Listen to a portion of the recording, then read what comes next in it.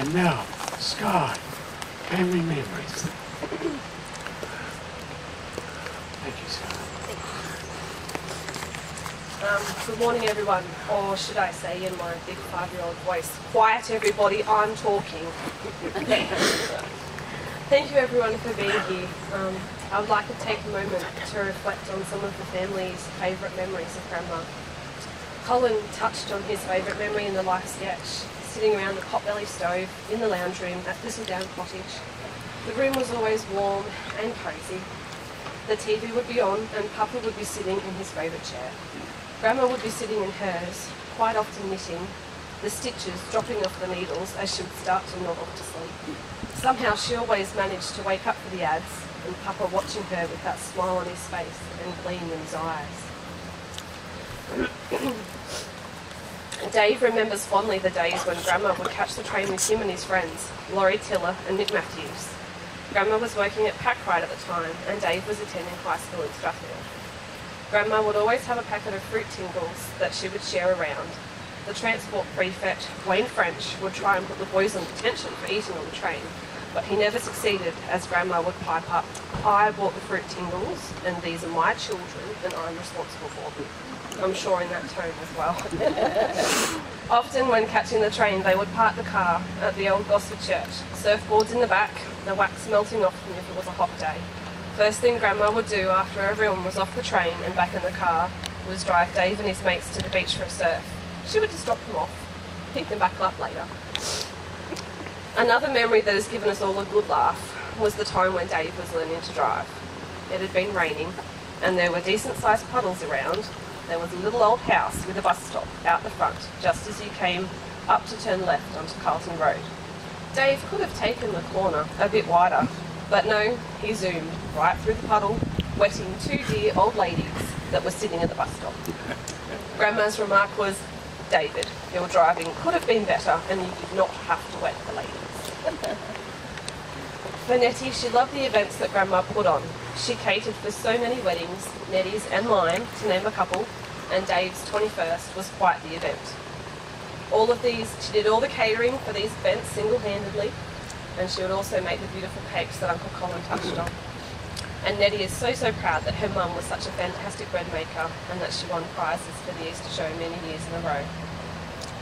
One of Amber's favourite memories was when Grandma would pick us both up from school. She would drive us out to Terrigal where I had maths tutoring. Grandma and Amber would wait in the car, and Grandma always had Amber's favourite snack on hand, Jack's crackers with tasty cheese slices. Amber and Grandma would talk about their days while Amber did her homework, and school holidays for us girls were always a favourite. Watching some of our favourites, All the Rivers Run, Memstone River, Gone with the Wind, and we would also watch Papa's favourites as well, and he'd sneak in from his outside task to come and watch them with us, Mr Bean and Sun Mothers Do Adam. I remember watching Mr Bean and the Baby so many times. I think that must have been Papa's favourite. Amber also loved how whenever we'd walk into Thistledown Cottage, it would smell like freshly made bread. Emma loved the magical fairy garden of Thistledown Cottage, with the garden full of flowers, gnomes and statues. Watching the classic Rogers and Hammerstein movies that Grandma introduced us grandkids to, Seven Brides for Seven Brothers being a firm favourite, with Showboat, Oklahoma and Calamity Jane. Making homemade pizzas, and you couldn't forget to sprinkle the dried oregano on top. And Grandma always used to make crumbed and fried vegetarian sausages, which was Emma's favourite when she was there. And now this is a note from Trent, and these are in Trent's words too. Trent's favourite memory of Grandma is being called Matthew. Now I know this might seem odd because it isn't really my name. I'm very envious of the time that Matthew and Aaron got to spend with Grandma when we always lived so far away. But each time she called me Matthew, it didn't remind me of how little time we got to spend together. Rather, it made me feel like she loves me just as much as my cousin, who saw her nearly daily. I'm not the best at staying in touch, but I know that each time we did talk or spend time together, her love for me had never dwindled or diminished. I always felt like we could always pick back up again where we left off, and though I'm not here to be with you all, Now I've lost my space. To kiss, hug and cry as we get through our loss together. I'll wait instead for the day where in Christ we shall all stand. And I love my grandma because I know that she first loved me. And now it's my turn.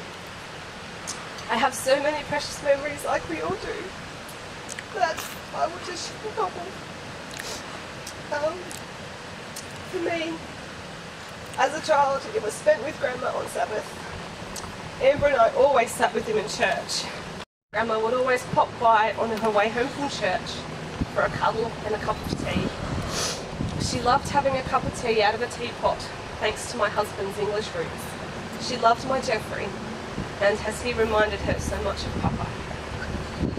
We will all miss Grandma dearly, but are ever grateful for the memories we have and the love.